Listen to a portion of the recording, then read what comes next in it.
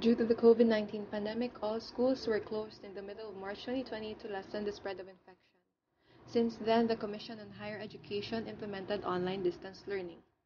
The students began to adjust to their new situation. However, the workload became onerous and the students grew exhausted, or in other words, academically burned out. According to a study by Morocco et al., student involvement and burnout were discovered to be strong predictors of personal academic achievement and desire to drop out.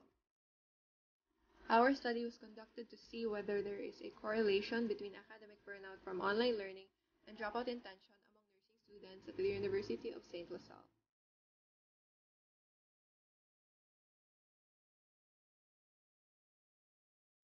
Good day, we are the Group 2A from BSM3C, and today we present our research entitled Academic Burnout and Dropout Intention Among Lasallian Nursing Students. For the objectives, the study aims to determine the relationship between academic burnout from distance learning due to the COVID-19 pandemic and dropout intention among nursing students at the University of St. Lasalle. For the research design, the study used quantitative correlational research. The researchers used statistical analysis to explore the relationship between academic burnout and dropout intention in a non-experimental study. The participants of the study included 452 enrolled nursing students, narrowed down to a sample size of 211 students using the Rosales calculator. This includes 128 students from Level 3 and 83 students from Level 4.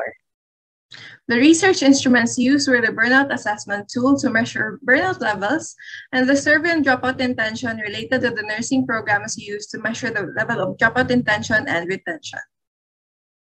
This table discusses the level of burnout among Lasallian nursing students for the following burnout symptoms. First, for exhaustion, it has a mean of 3.5545, interpreted as high. Mental distance, a mean of 3.2259, interpreted as moderate. Cognitive impairment, a mean of 3.497, interpreted as moderate.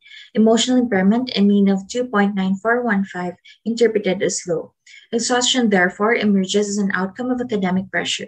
According to Hamid et al., personal and demographic variables remain major contributors. This validates the low results of emotional impairment.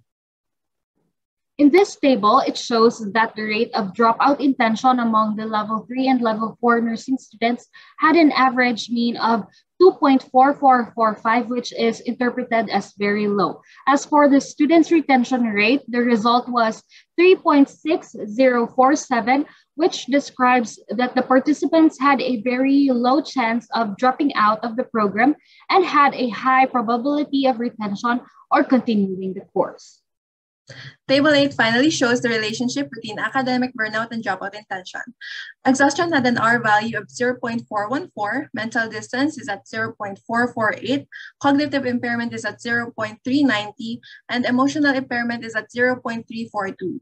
All of these symptoms had a p-value of 0.000, which means that all four symptoms has a significant relationship and it rejects the null hypothesis.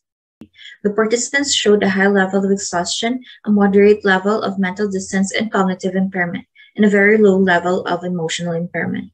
The findings revealed that the students have a very low intention to drop out and a high intention to retain in the program. All four burnout symptoms were found to be correlated with dropout intention. Exhaustion and mental distance have a moderate correlation with dropout intention, whereas cognitive impairment and emotional impairment have a weak correlation. For our recommendations, first we have the CHED officers. Assist teachers with course planning and delivery, keeping track of students' progress. And for USLS administrators, CON officers, and nursing faculty, foster an environment in which nursing students can demonstrate their expertise and assist in attaining professional competency. For the nursing students, use a range of coping mechanisms in the clinical setting to deal with the work-related stress. And for future researchers, conduct a more in-depth study on the factors that causes academic burnout among Lasallian nursing students. And that is it for our study entitled Academic Burnout and Dropout Intention Among Lasallian Nursing Students. Thank you.